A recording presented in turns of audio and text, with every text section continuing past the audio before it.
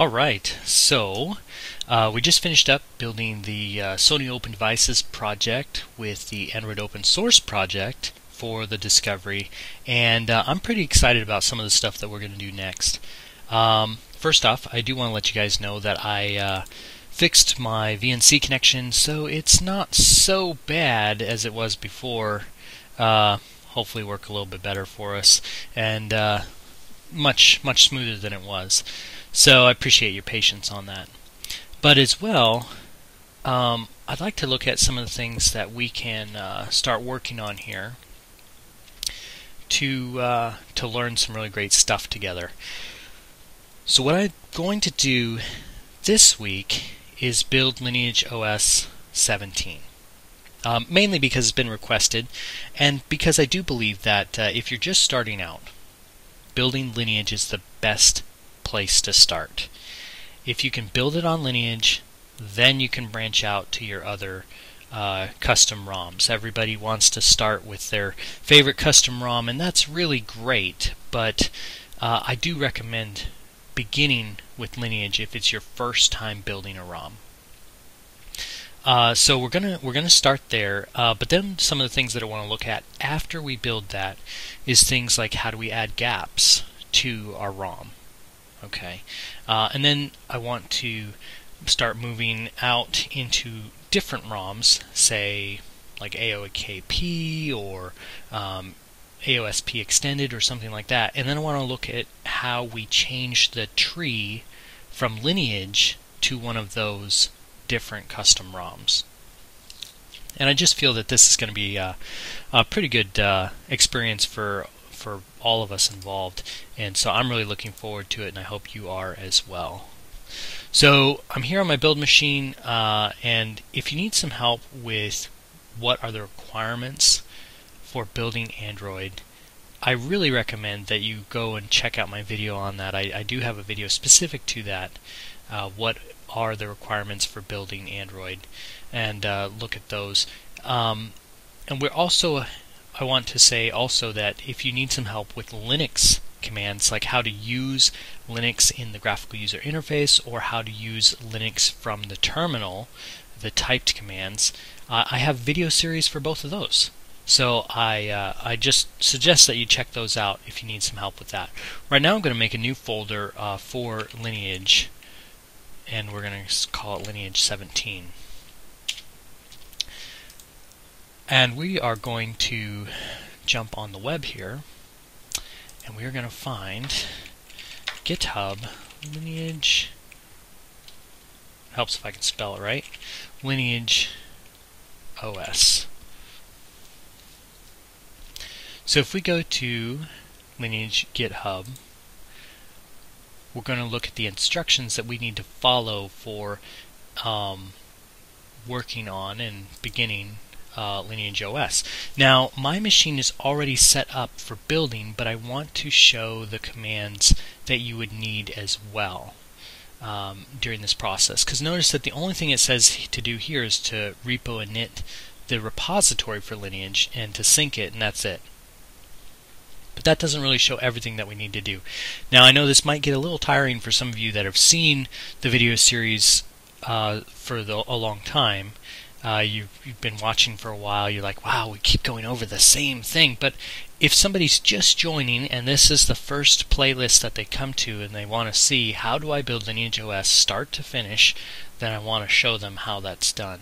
So one of the best things that you can do is go to the Android Open Source project, and you could type several different things like setup or something like that, and it'll probably get you up to this. Set up your Android development, and what we want to look at is building, right? But we'll go to the start here, and it talks about the requirements, and I will just briefly touch them here. It recommends a 64-bit, well, you mandates a 64-bit environment, and it recommends at least 250 gigabytes of free space to check out the code and 150 gigabytes to build it. 400 gigabytes is Google's recommendation. of space available on your machine, and they recommend at least 16 gigabytes of RAM or swap, especially if you're running Linux in a virtual machine. And it's going to talk about some other software requirements, stuff like that. So I don't think there's too much else we need in here, so we'll go straight to our establish a build environment. So one of the things that it says is setting up our build environment is what do you need to install. So here we have installing the required packages on Ubuntu 14.04. You need a 64-bit version of Ubuntu. 14.04 is recommended. So per AOSP put together by Google, 14.04 is still the version they build and test on for making Android.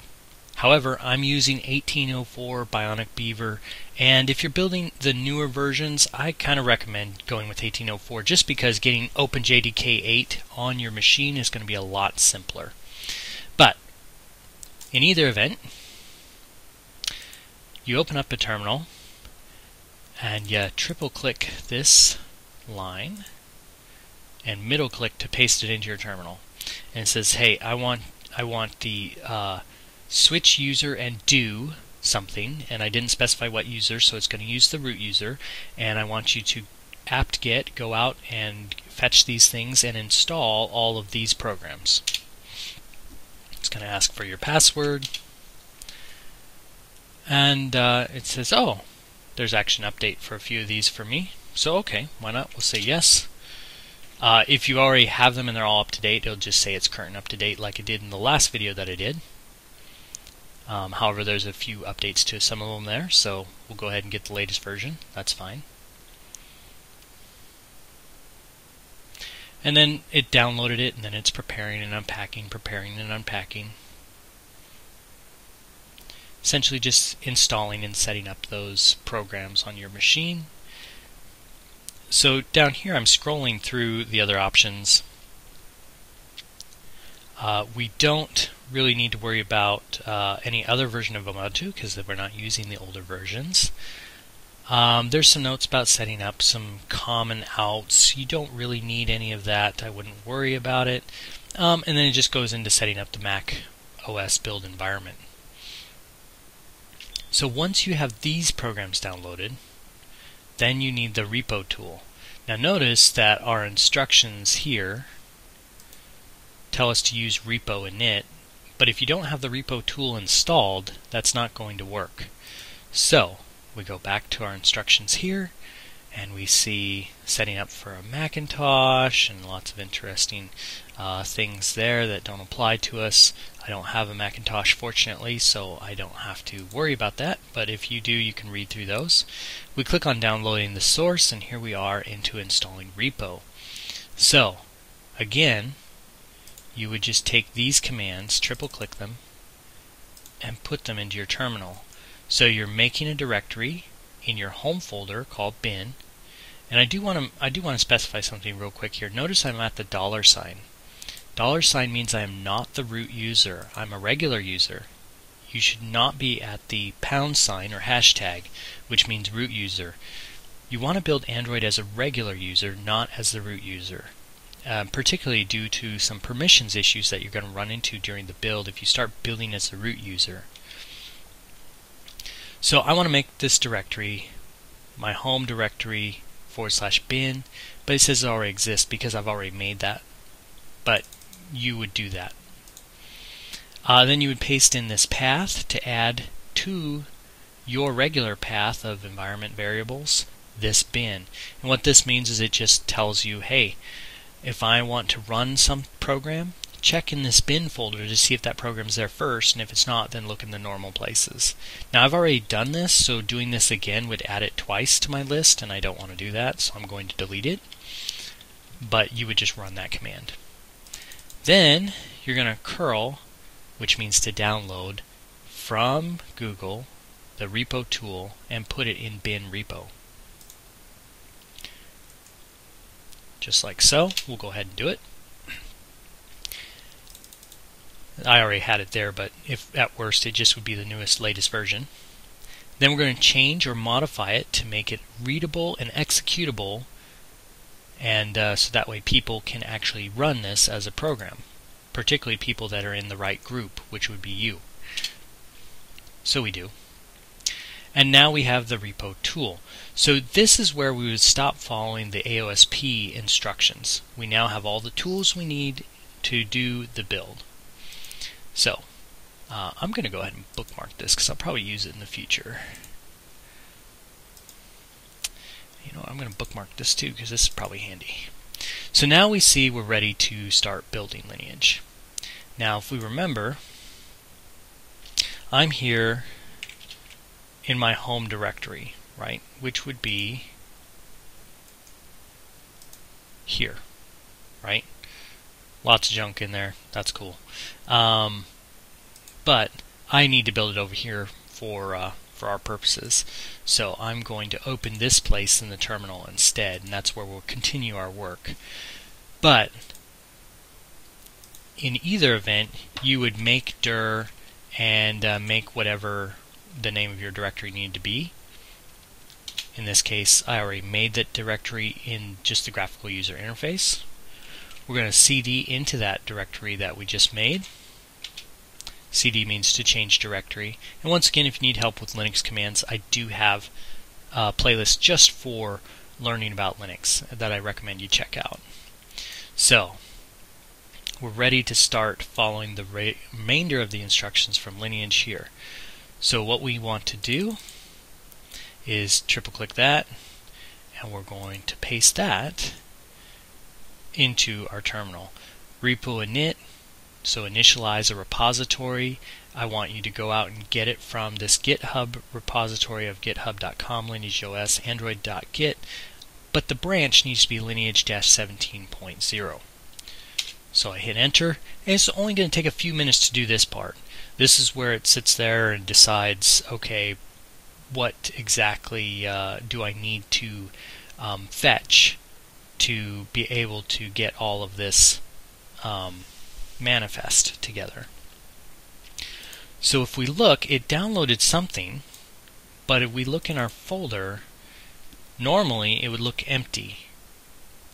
If I press Control H, we see the repo is right here, and Control H again hides it. So it makes a hidden file for us with this .repo, and what it did is it downloaded our manifest and a bunch of other pieces here. So if we look at our manifest real quick, we see that the manifest for Lineage 17.0 includes all of these things. Now it starts by downloading regular things from AOSP. Then after it's downloaded those things from AOSP, it gets some things from Lineage as well. So let's see if I can find one in here.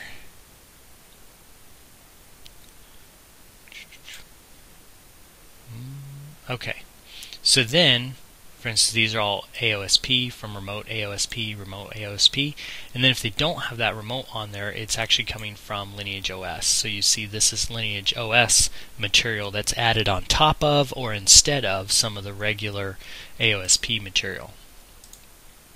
So that's what we have right now. Now, we could also run this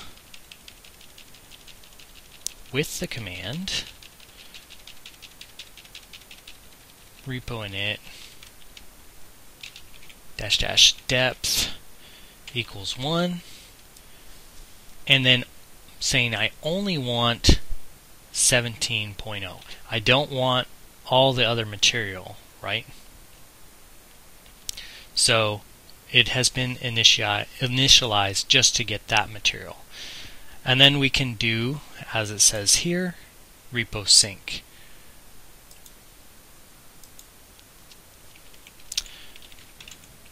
Now if you're going to do repo sync, it's going to take a long time as it goes through and gets a lot of that data. Even if you're only doing a depth of 1, it's still going to be quite a bit of material to get. You can also say -C to specify you only want the current branches. Right, the current branch that you have specified, you have a depth of 1. Seems a little bit redundant, but it's to make sure you download the least amount of material as possible. Okay, and and then you can give a J number for however fast or slow you want this to download at, right? In this case, I'm just going to give it the regular default, which I think the default is 4 by itself if you don't specify a higher number. But don't quote me on that, I could be wrong. It could have changed over the years as well. So we hit this repo sync. And so as I've shown in previous videos, but for those of you who are new, what it's doing is it goes out, it reads that manifest we just looked at, and it goes out and grabs each one of those things. It's like, oh, you need this LineageOS Android vendor, NXP open source something or other, this test module and something or other, and this Nevin. And so it goes out and it fetches that, it downloads it, and then puts it where it needs to be. Now you notice our folder's not filling up, but it actually is. What's happening is these objects are being downloaded now, and they're being downloaded to these places. And here we see all the material in there. And this, of course, is all hidden normally. So if you haven't pressed like Control H, you won't see it. It'll just sit here like this. And so for hours and hours and hours, you'll wait while this downloads. Well, hours and hours and hours for slow internet people like myself. Maybe not so many hours for some of you who have much faster internet. But as it downloads, it's putting that into that hidden folder. Then it's going to do a checkout at the end, and it's going to put all of those things that it's checked out into the main folder. And then we'll be able to work with it. So this is how we get started building LineageOS 17. Hopefully that was helpful for you guys. We're going to continue through with this to build for the Discovery XA2 Ultra because it's a phone that I have, and we can actually see the end results when we're done. So hope you enjoyed the video and look forward to going through the rest of it with you.